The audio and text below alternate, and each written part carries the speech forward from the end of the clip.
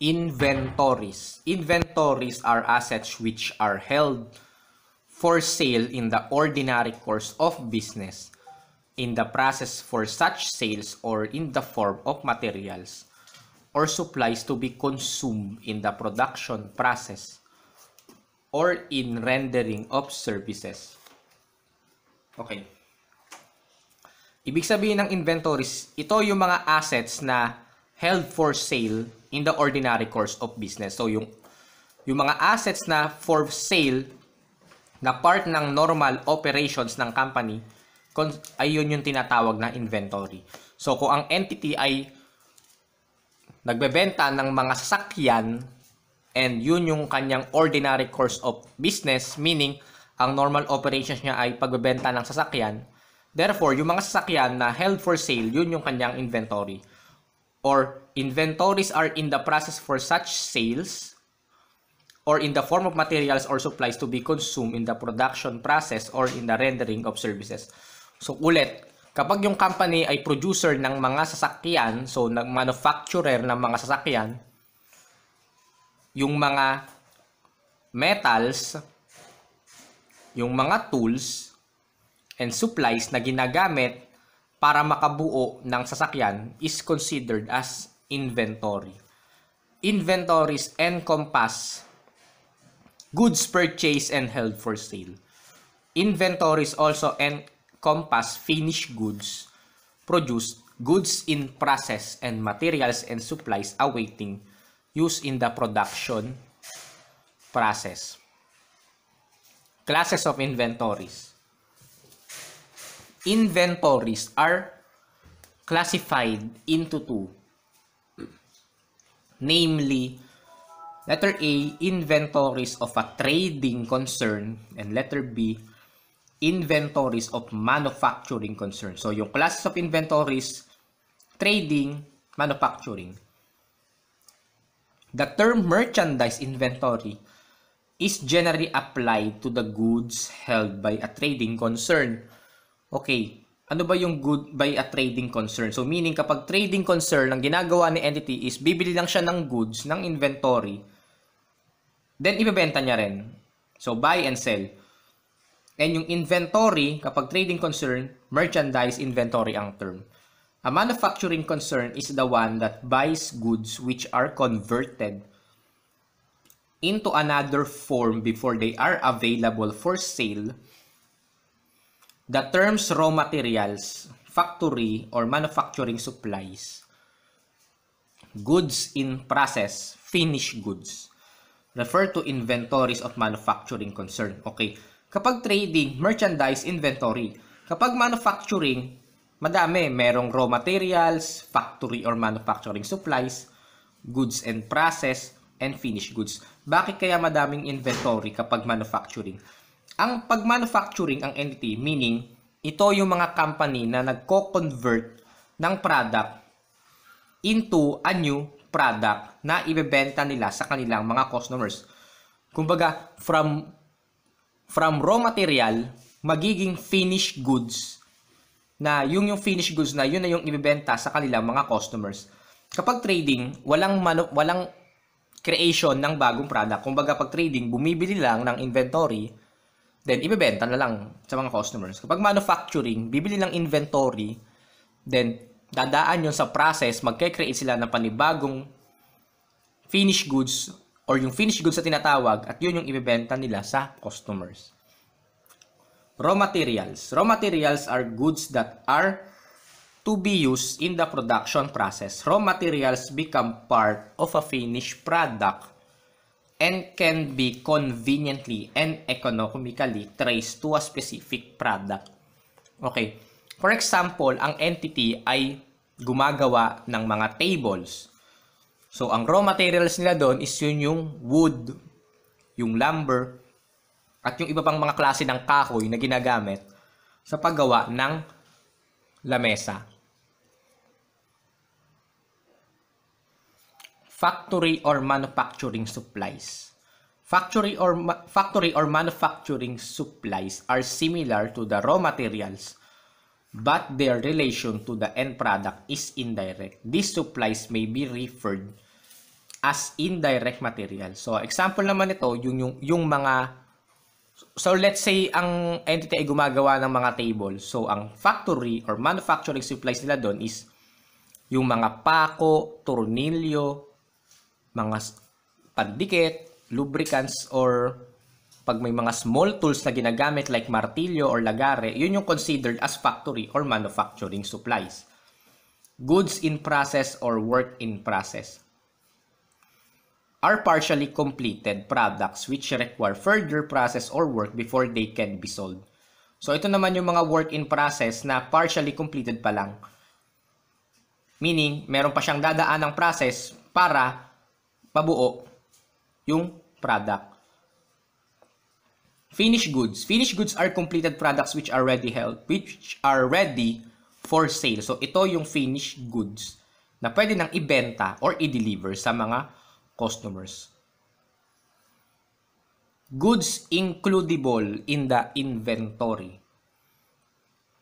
As a rule, all goods to which the entity has title shall be included in the inventory regardless of the location. So, general rule, basta may title ang entity, kahit nasaan pa yung inventory, kahit wala sa company nila or wala sa mismo sa entity, regardless of location, kasama pa rin yan sa inventory. Applying the legal test, the following are all includable in inventory. Goods owned and on hand. Okay, yung mga inventory na nandun sa entity mismo, yung mga nakalagay sa warehouse or sa display ng entity. Goods in transit and sold, FOB destination. Okay, goods in transit and sold. So, yung entity nagbenta. And ang shipping term, FOB destination. So, kapag FOB destination, yung title ng inventory is malilipat lang sa buyer upon receipt ng inventory. So, kapag destination, kapag in transit or bumabiyahe pa lang inventory na binenta at ang shipping term ay of FOB destination, therefore, yung inventory na bumabiyahe is includable pa rin sa inventory ng seller. Kahit na in transit na siya or wala na siya sa entity dahil nandun pa din ang title. And ang rule, all goods to which entity has title shall be included in the inventory regardless of location.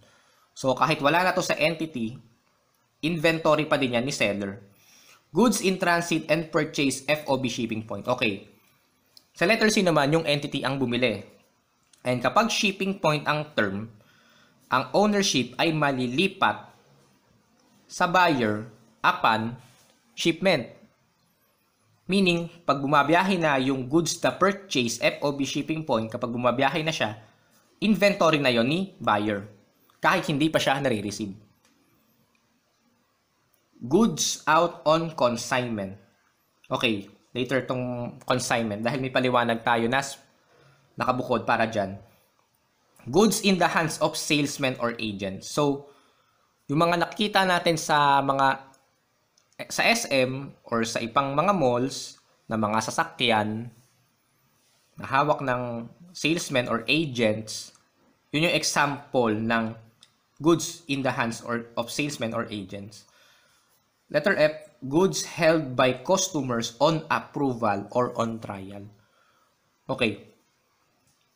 Kapag may bagong, ito ay especially sa mga bagong customer. So, syempre bagong mag-deliver ng inventory sa customer, may mga pagkakataon na yung customer is magte-test muna sila ng inventory ni seller. Kumbaga, trial muna. Then, kapag nag-okay or nag-approve sa customers, saka sila bibili dun sa entity na nagbibigay ng or nagpo-provide ng inventory.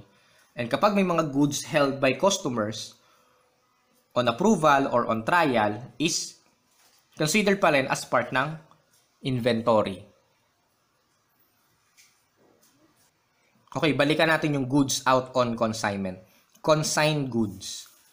A consignment is a method of marketing goods in which the owner called the consignor transfers physical possession of certain goods to an agent called the consignee who sells the owners on the owner's behalf.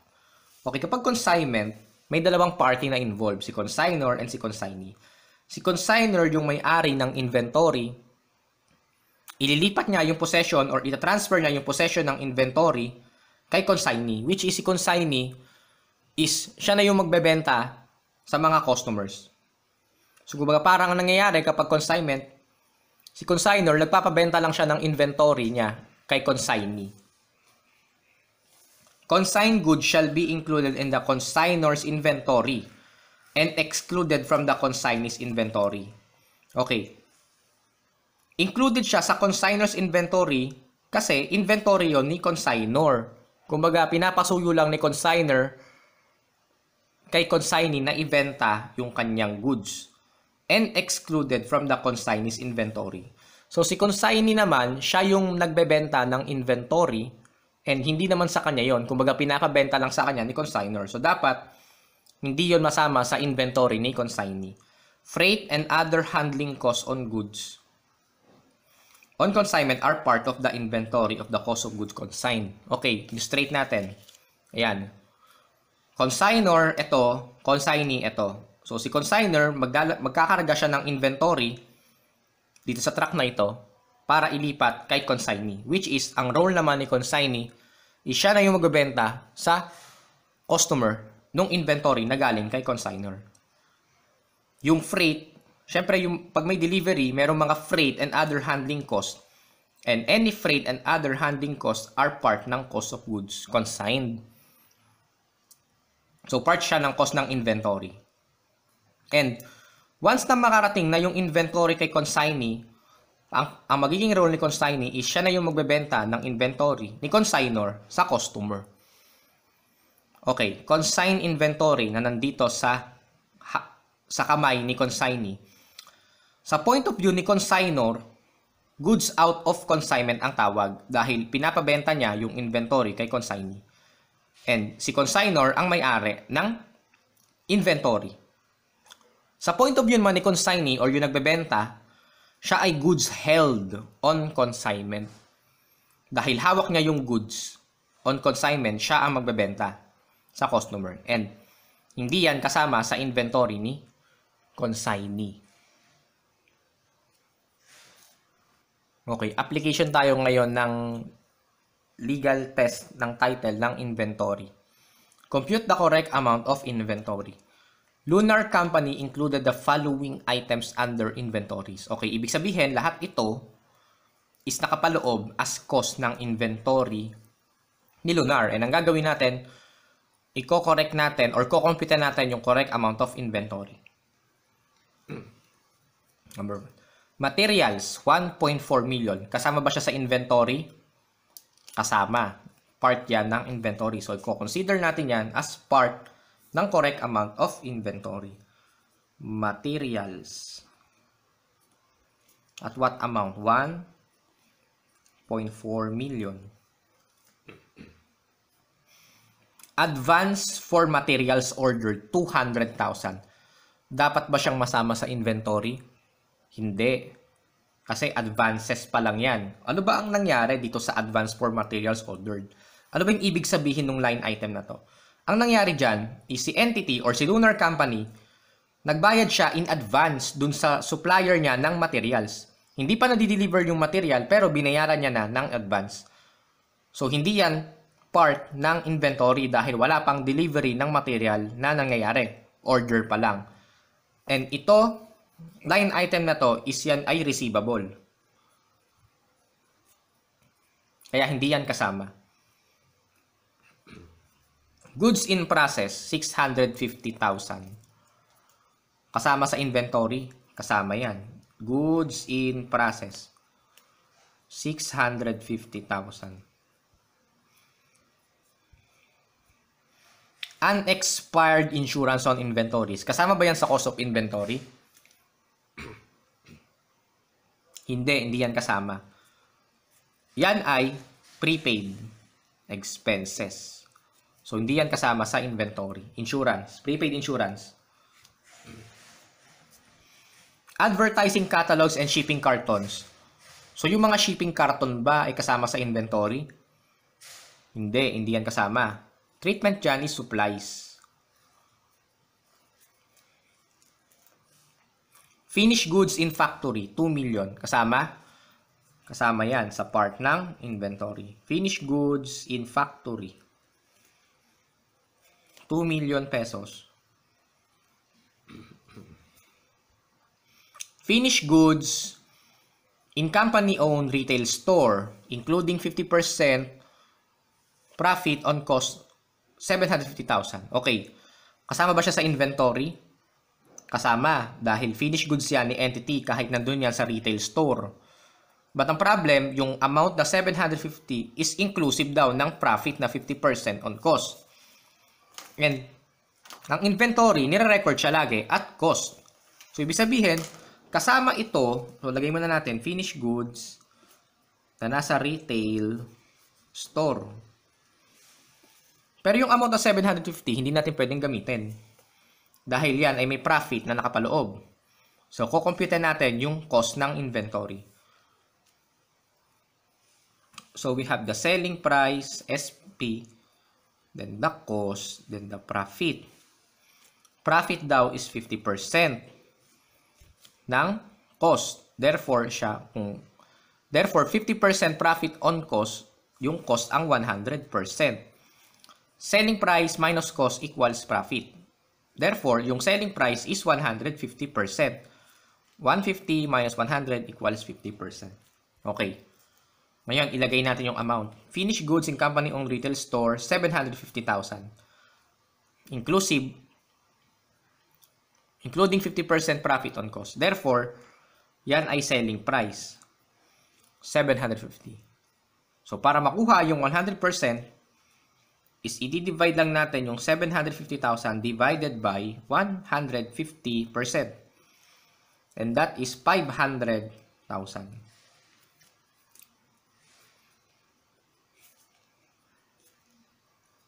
Next. Finished goods in the hands of consignees, including 40% profit on sales, 400,000. Kasama ba sa inventory yan? Kasama, dahil yan ay mga goods out of consignment ni Lunar. And kapag out of consignment, meaning si Lunar, pinabenta niya yung inventory dun sa kanyang consignee. So, inventory niya pa rin yan. Finished goods, hands on consignees. Okay, at what amount? Dahil ang sabi, including 40% profit on sales. So, magko-compute na naman tayo ng cost. Selling price, cost, profit. Okay. Profit is 40% of sales. So, therefore, siya ay base sa sales. So, 100% yung selling price. 100 minus cost equals 40. Therefore, yung cost is 60%. 100 minus 60 equals 40. And ang selling price is 400,000. Okay, para ma-compute natin yung 60% is, ang gagawin natin is pag-multiplyan yung 400 times 60%. 400,000 times 60%. That is 240,000. Finished goods in transit to customers, ship FOB destination. 250,000 at cost. Okay. Kasama sa inventory? Kasama. Finished goods, ship FOB destination na 250,000 pesos. Deliver sa customer FOB destination. Therefore, kapag in transit, FOB destination, si Lunar Company yung may-ari. Siya yung seller. Finished goods out of approval at cost. So, kasama pa rin yan. Finished goods on approval, 100,000 pesos. Unsaleable finished goods at cost. Dapat ba itong isama? Hindi natin sasama yan dahil unsaleable na siya. Hindi na yan mabebenta sa mga customers. Office supplies. Okay, hindi rin to kasama dahil yan ay supplies account. Materials in transit ship FOB shipping point. Excluding freight of 30,000, 330,000. Kasama ba sa inventory? Kasama yan dahil yan ay binili ni entity shipping point ang term. And kapag bumabiyahe, shipping point is kasama sa inventory. So, finished goods na FOB shipping point. Ayan. At what amount? 330,000. Shipping point yung term. Therefore, kapag shipping point, si buyer na ang may-ari ng goods na binili and siya na rin ang dapat mag-shoulder ng freight. And yung freight cost is kasama yan sa cost ng inventory. Therefore, 360 yung total na inventory dito sa materials in transit. Goods held on consignment at sales price. Cost 150, 200,000. Okay. Goods held on consignment. Dapat bang isama sa inventory? Hindi. Dahil hindi yan inventory ni Lunar. Siya naman yung consignee dito sa transaction na ito. Siya naman yung magbebenta ng inventory on behalf ng consignor. At hindi yan niya or hindi yan kasama sa kanyang inventory. Okay. Na-consider na natin ang lahat ng inventory items ni Lunar and kukumpute na lang natin yung total.